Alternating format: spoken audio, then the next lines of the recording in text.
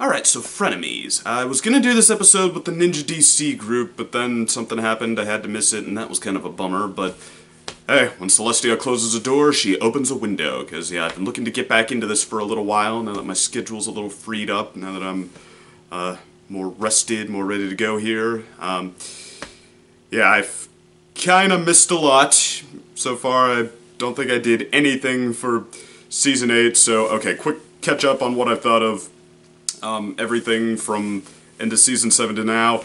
I thought Season 8 was the worst season, which is kind of a painfully me thing to say at this point, or at least so it feels, and I mean, I don't know. If there's a case to be made for it not being the worst season, being better than Season 6, which was my previous champ in that category, and mostly 6 and 8, mostly made by the same people, so at least I'm being consistent there.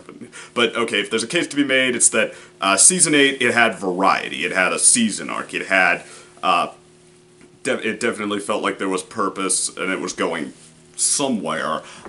6 was just like being washed in a sea of mediocrity, just constant episodes, some mediocre by the show's standards, some mediocre by any standards, but just, again and again being hit with that, just, like, I mean, it got to the point where I was like, I'm done, I can't care about this the same way, I just can't, it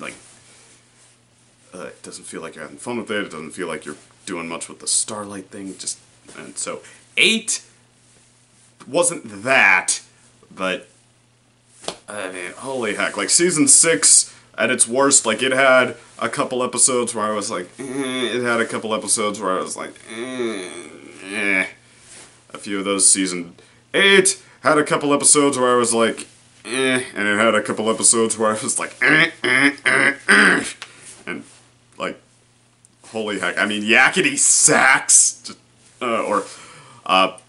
what's the one with the Celestia, the one where Twilight hires her to be in a play, like that to me was all the pain of Royal Problem, the one with Starlight, Celestia, and Luna, and Daybreaker, and all that. Like, I had my problems with that, but like, that was all the bad parts. Just, oh, Celestia is so cute! Yeah, we're gonna develop her character by making her so blindly, one-dimensionally cute. Yeah, she giggles and she can't act. She can't act. She's just a pony. She can't act.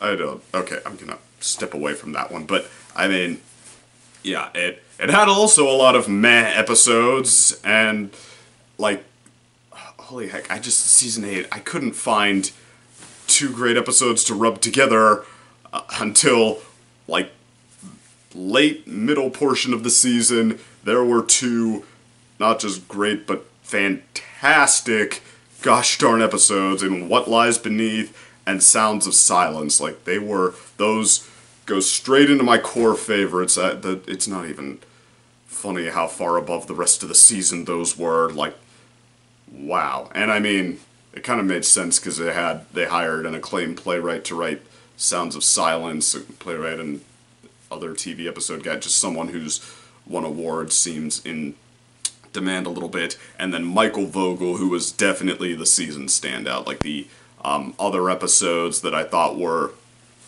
at least like B pluses as such, they were his, but Season 6, I mean, I still said, 4 episodes were great in that, so, yeah, and, I mean, I don't know, it's almost this is the first time I've ever considered making a case for a season as a whole instead of on an episode-by-episode basis, because, yeah, these seasons, they don't really do, like, season-long arcs at the forefront, but, okay, now we have Season 9, which I actually think is really benefiting from the whole final season thing, the whole, okay, let's leave them with something to remember, let's do all the things we might have been hesitant to do before, let's, yeah, go for broke, have some fun. I don't think, I mean, I don't know if Season 9 is gonna revive the whole, like, okay, every new season is the best season sort of a thing, because it seemed like Season 8, in my defense, not only was not that popular, but finally broke that. Like, Equestria Daily, not only did it not win, like, the most recent season only doesn't win on Equestria Daily when it's, like, painfully below the other seasons, which I think it only happened in 3, 6, and now 8, but yeah, not only did season 8 not win, the season before it didn't even win. It seemed like, you know, every new season was the best, but it seemed like there was a casual sort of peel away, like, oh, wait a minute, didn't we just say this, season 5 or whatever was the best, and now it finally, yeah, full-blown seemed to, yeah, blown up, and season 4 of all seasons won the recent one, which, interesting choice, definitely, not my favorite, but definitely better than I think anything that came after, so, alright. 9, though, it's, I don't know, like, how great people are going to say it is. I like it. I'm actually pretty excited for what it's doing. I mean, it feels like it's so much more full of life. I think it's suffering a bit from the fact that, like, we haven't had any clear-cut direction for a while. I mean, I won't get into the season-by-season comparisons, because I've probably beat that drum to death, but, and I'll get to the episode right after this in a minute, but, okay, season arcs, like, after it changed from, okay, first Twilight discovering the joys of friendship, and, then when she reached, I guess, the same level as everyone else, everyone discovering the joys of friendship and bonding as the elements of harmony and stuff, like, back when the world still felt big, the characters, everybody could not stop writing fan fiction about just how, like, what those episodes did, how excited they were to see where these characters could go. Then it was like, okay, season 3, kind of trying to do the same thing as them, but then, like, after sort of setting it up in the first episode, bam, princess, and then after the reaction that got, trying to be like, okay, well, we need an arc of Twilight growing into being a princess, which I actually thought worked really well. Like, I know Twilight got some Mary Sue criticisms there. I was like, I mean, she just had one of the most joyful events in her life happen. I can believe she's not having a lot of bad days right now, and earning some responsibilities, Princess of Friendship, which might have been an on-the-nose title, but, okay, from there, we had Season 5, which the, okay, soon-to-be pointless cutie map, I think, like, all that seemed to lay out is where that was, like, any direction from there, and then I brought in Starlight Glimmer at the end, so, okay, Twilight's new apprentice, who learns the same episode, or learns the same lesson 3 times, and then saves the day in the end, and we sure followed through on that, huh? And now we're gonna stick her here and do things with her, so then what are we gonna do? And then, to be fair, we had what I thought was at least a noble attempt by Lewis and Songko to kind of refocus the lore, like, well, okay, so let's get Star Swirl the Bearded out here, we've been building up him for so long, let's have payoff to that, let's explore these shadow powers that were hinted at kind of with Nightmare Moon and stuff, let's refocus the lore and start to, yeah, build the adventures they have around that. And then season 8, they're not the season editors anymore, so, well, that was fun. How about Twilight starts school? That's it, she has to start a friendship school now because it's about friendship and stuff. And now season 9, okay, what's our payoff? Where has all of this been leading? Twilight has been, yeah, this is where it's all been going. She's been training to take over for Celestia and Luna. Like, yeah, isn't that what it's all about? Where this is all been building up to. Okay, so now, yeah, we have coming out of the gate with Beginning of the End, which I think is a great episode, don't get me wrong. It's like, it's an A, but kind of an A minus, because not only does the Celestia and Luna thing kind of come out of nowhere, but it's like, alright, so now we're saying that the point is Twilight again, like her discovering the joys of friendship and actually starting to become the leader that she didn't know she could be. Okay, that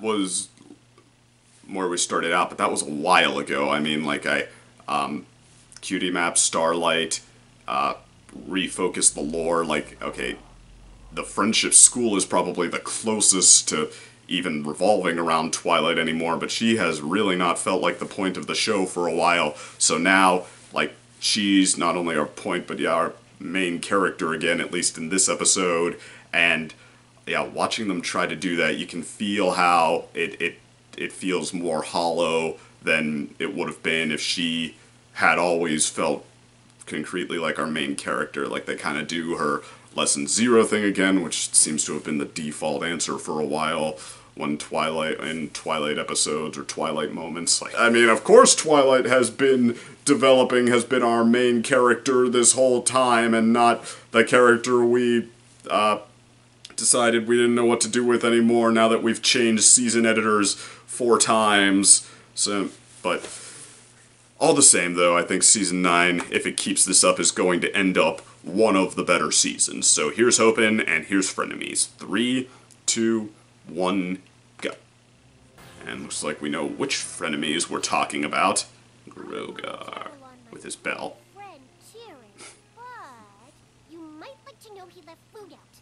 Again. I'll deal with it when I'm done. Well, there's the enemy part. Oh. I don't trust Really now. any of you say. Not a good recipe for friendship if you're gonna match the main 6. I suggest the 3 of you come to some kind of accord.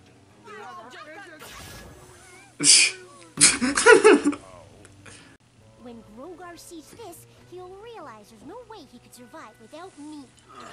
Oh, of course. That's what banners show people. Being cooped up with nothing to do is the worst. You know what you mean? Yeah, they should go pick on some innocent pony to help themselves feel better. Grogar left me in charge. No, he didn't. There'll be cupcakes. Grogar wants us to Really? work together to defeat Chrysalis our likes cupcakes. enemies. Stop trying to absorb my essence. I wasn't doing anything of the sort. How dare you? How dare I? Do you know to whom? Was he not succeeding there? Like, she can just sit there through all of that and be fine? Ew. Trust is the way to go, and all we need to do is work Chrysalis, the together. stir-crazy angle they're doing with her is kind of fun. Smarter, stronger, and I don't need you too. Stronger? Okay. I guess we'll downplay how bad you got your rear end handed to you. It's time to try a better You both did. Chrysalis, you did twice. You stepped on my cue. Well, I did not. Oh, you stepped on Well, that was unsuccessful. Each of you failed to defeat Twilight Sparkle and her friends. Which is what it comes down to. Greater than all of yours combined. This is but a fraction of it. I mean, on one hand, you don't know why he needs them, but on the other hand, Righteous Gusty the Great, bring me back my bell. so why won't they just betray you by using the bell on you? Several visual aids to show how But we yeah, can. I mean, you wonder why Grogar's not confident he can just steamroll the ponies with the power he has. They'll appreciate But, I mean, I guess between Discord and the fact that, like, even Tyrek with all the power period failed, he sees why he should be cautious.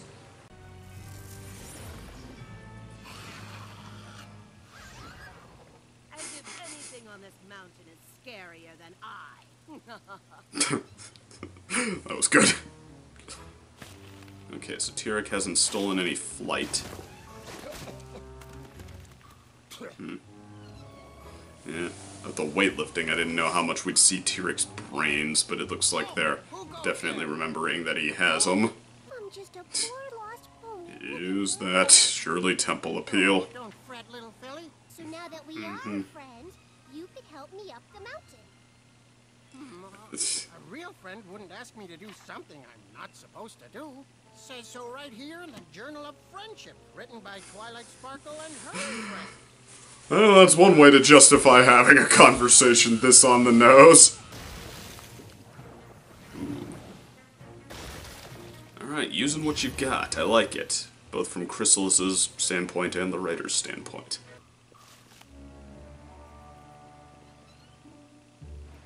So, I mean, does he... He does have power, right? I know he can absorb... snowball effect. Yeah. I don't know, Cozy Glow is such a gimmick, like a gag character almost, or villain. Well, yeah, the winds, that's gonna catch up with you if this is your approach. But yeah, like her whole thing, like, she's a kid who happens to be a mastermind because that's funny, because cute-looking kid. Wow, she wouldn't be this evil, would she? I didn't try to. What? It took about 5 minutes to deduce that Grogar was right. None of us could make it up alone. So rather than subject myself to the elements, I decided to let you two face the danger. Take what you learned and use it to my advantage. This might be one of the greatest Tyrek moments I've seen.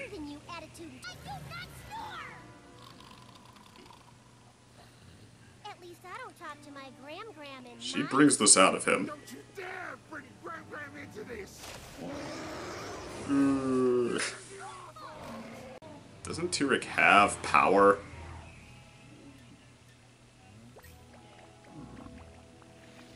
Okay. Let's go. Wait.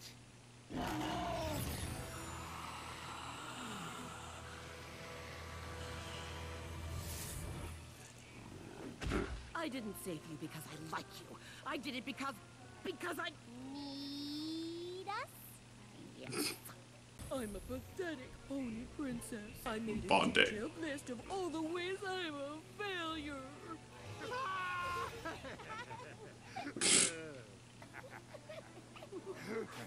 I'm okay. Jeez, you got off lucky, dude. You got off easy. Callbacks. Through the hole in her leg.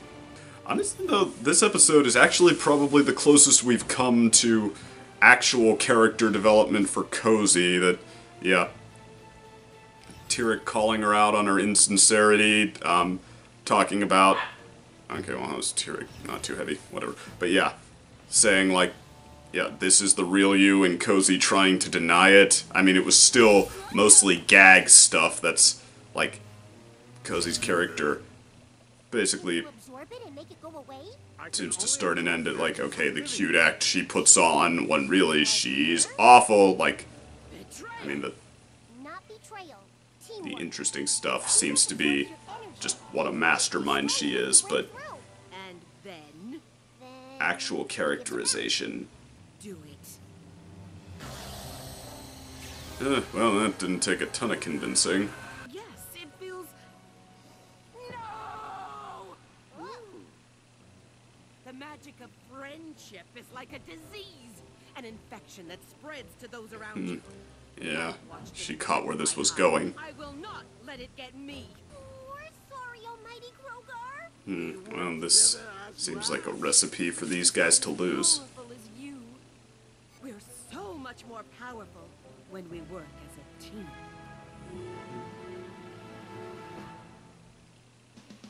Okay, so how's this gonna go then? Are we gonna get Grogar plus Bell to be the most powerful thing the ponies have ever faced, or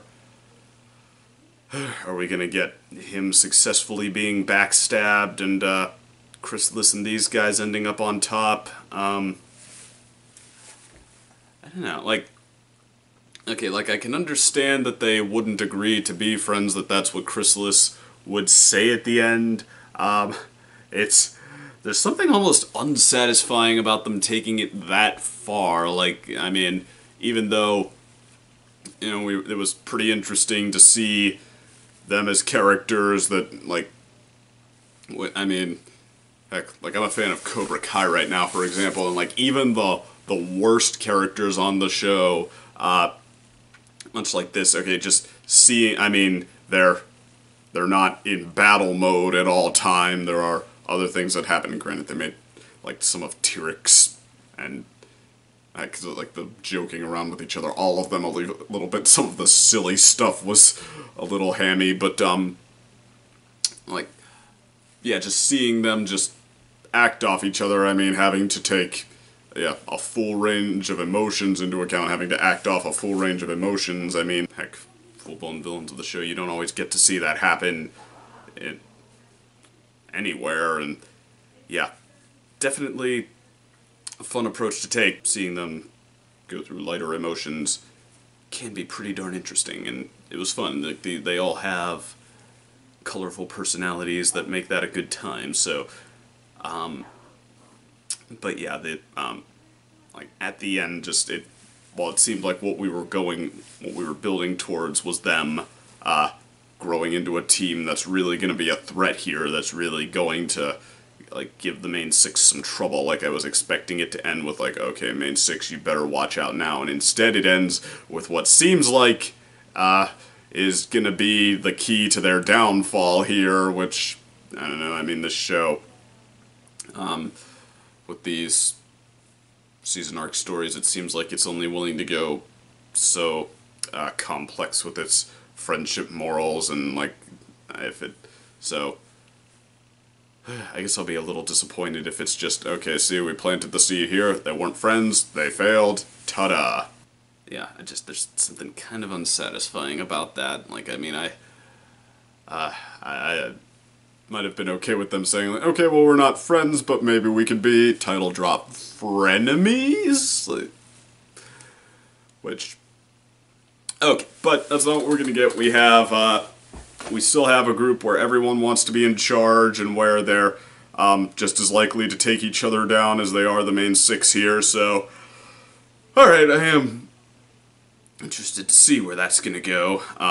Like, I was thinking that the seed they plant for a belated payoff might be that our villains that were hardcore not redeemed actually, like, through friendship with each other, realize that, okay, maybe it's not so bad after all, but, well, there you go.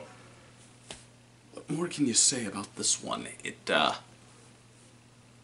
I mean, it's not, there's, I guess, not as much, yeah, sort of colorful fun as, Sparkle 7 or, The Beginning of the End, but, like, to make up for it, it has, like, even more character interplay with, at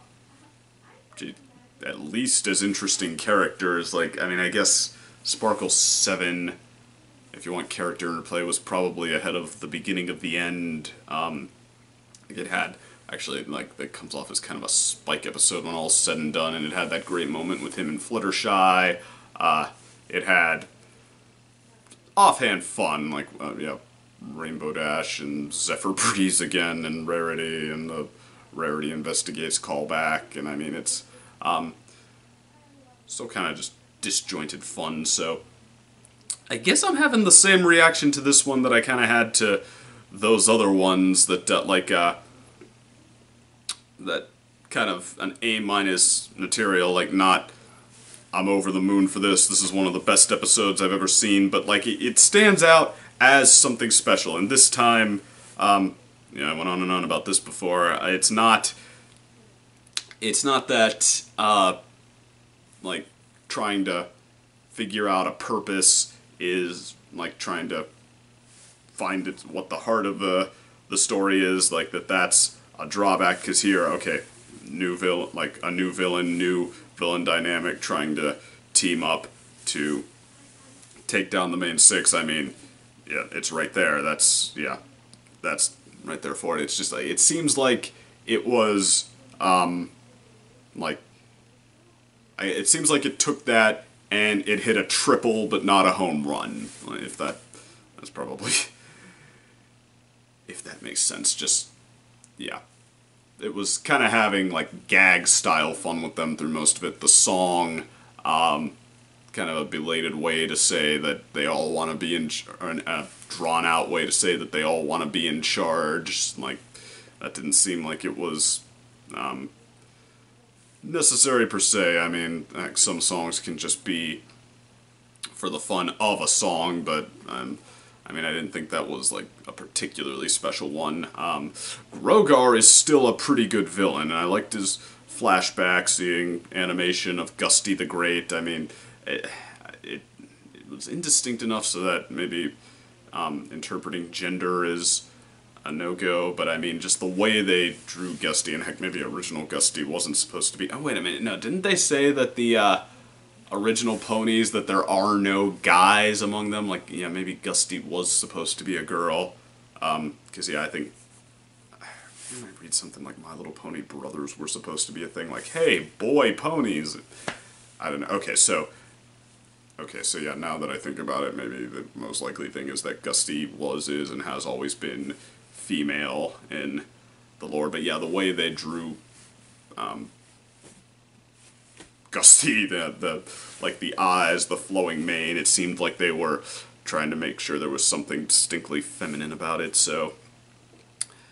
okay, but that aside, yeah, I like the flashback. Grogar is a good villain with, yes, throwing his, black cage magic around. I'm like, he's able to, like, create these, I mean, I don't know, it looks like something, like, he's able to shoot liquid steel or something like that, but yeah, I can't put my finger on what exactly it looks like. But okay, no, he has the swagger. He's a good villain.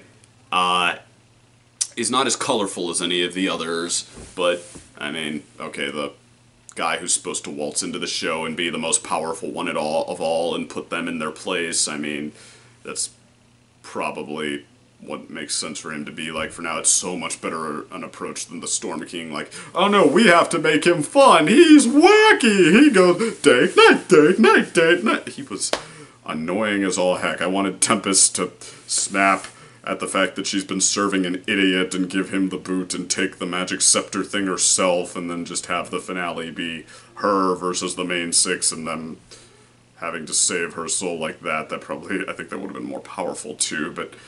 Okay, so I'm glad that Grogar is not the Storm King. He's alright as a character. He's really cool as a villain. I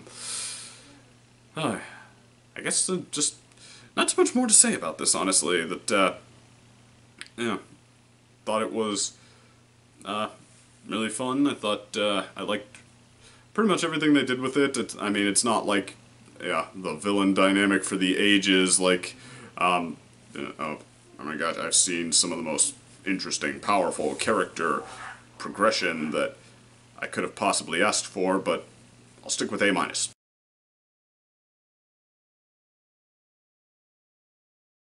Uprooted, I mean, it's a Nicole Dubach episode. I didn't think that she was, such a, like a major, what's the word, contributing factor. I didn't think she was a huge boon to the show after Season 8, but I mean, I actually thought she did a really good job on kind of the third episode formula, like, okay, reestablish the dynamic now that the big two-parter has happened, and yeah, the Student 6, I mean, they actually have really great chemistry together. They have kind of what I missed from the main 6, and, yeah, I liked the, okay, the rebuilding sort of an angle they did with the tree, now a clubhouse. I thought that worked pretty well. I thought that was a good way to, have, like, just not say, oh, well, throw everything out the window, that's tough luck, it's the finale, so we've got to do that now. It's like, okay, no, there's, like, where we go from here is important, and they laid that out, like, how the old stuff still matters and whatnot. Okay, so I liked Uprooted, kind of a B+ episode there. Sparkle 7,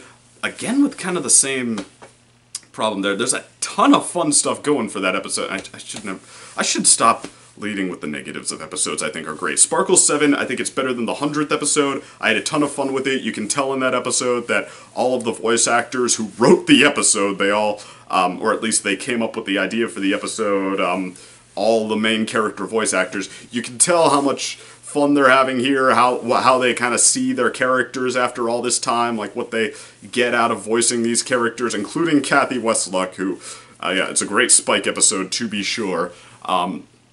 But, okay, yeah, once again, like, trying to give us these special episodes with, just like a core of what we love, of, yeah, what should be driving this show, what should be at the heart of this show. I mean, it again, feels like it kind of has to create that out of, ingredients that have long since been tossed to the side and gone stagnant, or just left open, left like, okay, well, they're done, or yeah, we're not interested in them anymore, and it's like, no, wait, but brush that off, and they still have something left, and what, Twilight and Shining Armor's thing, and the sibling dynamic. I mean, yeah, Twilight, like, other than her Lesson 0 phase, their other, go-to move to make her interesting seems, to be to make her, like, surprisingly childish, to make her, like,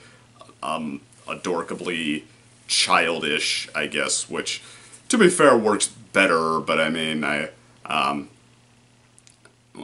feel like because, I don't know, Twilight was just sort of the princess of friendship, I mean, I think for a while there were people calling for her to be done, like, oh no, perfect, at the end of season 4, she's in the perfect place, leave her there, move on to the others, and, I mean, well, okay, I've said it a bunch of times now, you know, but, okay, so once again, kind of an A-, a really fun episode, really benefiting from this go-for-broke end of the series attitude, same problems, I think, from, having to, build some, like, a direction that should be the final arc, the final direction, the, what should be at the heart of the final season of the show that, we haven't had established that for a while, so, okay, that Point of No Return, it's a Jillian M. Barrow episode, she does, well, she was an MLP chapter book writer, elementary school chapter book writer, and I've been saying for a while now, like, all of her episodes kind of feel like, these elementary school chapter books, like, slice of life, but not in a really, like, tactful, look at all this personality, look at, isn't this what life is like, in sort of a deliberate kind of way, in a, cut and dry kind of way, and, I mean, Point of No Return was that. I thought it was pretty good for that. I thought there was a lot that was cute there, a lot that worked, so that was a B-. Common Ground, I like Quibble Pants' last episode so much better, but, like, keep leading with the negatives. It had a really, like, a good idea for a direction here. Like, okay, Quibble,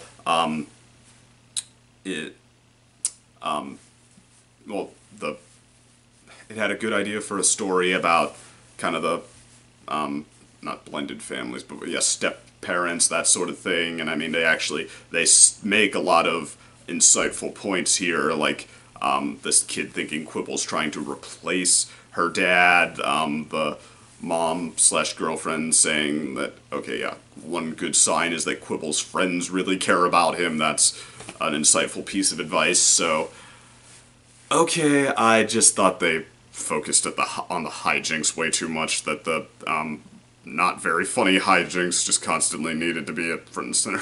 He can't play puckball! He really can't play puckball! No, really can't play puckball! I don't know. I mean, I've seen the show be so funny that, I mean, it's not, and stuff like that, people make the 4Kids excuse a lot. No, it's not, because these writers are comedians who have their fingers right on the pulse of what kids like. It's because they're freelance writing majors who decided to try to be comedians in an episode here by dragging stuff other people did to make them laugh once upon a time, or stuff that other people imitated, and then imitated, and then imitated, and now they want to imitate now that it's gone stale as a dry cracker. But okay, that aside, She's All Yak, pretty similar actually. I thought it had some pretty intriguing ideas on the table there. Like, Yona saying that picture of Pony on poster, Yona need to be like Pony, like, normalizing certain things, that, making anyone who doesn't fit the norm feel like they're supposed to fit the norm. That, a lot of intriguing ideas there. It seemed to almost deliberately pull away from that and go for the hijinks, that like Yona, she put so much work into learning this, it starts to feel like she's learning a craft, that not just trying to change herself, but legit learning something. But of course, when they go to the ball, that, they go right back to the old, oh, she's so bad, it's a total disaster, she should never have tried to change herself, which, I mean, Yona's cute, she has a lot of personality, so I mean, both that and Common Ground, like, they were potential A-grade episodes that I felt like ended up B-grade episodes, because they were content, even all too willing to do the the typical sort of stuff, so... Alright, and you know what? I think I'm going to move all that to the end here, because that went on way too long, so... If you enjoyed this video, please like and subscribe. If not, well, I didn't want to be friends anyway. And if you want to see more videos, click the link on the right. Otherwise, just check the description for more links, and I'll see you next time.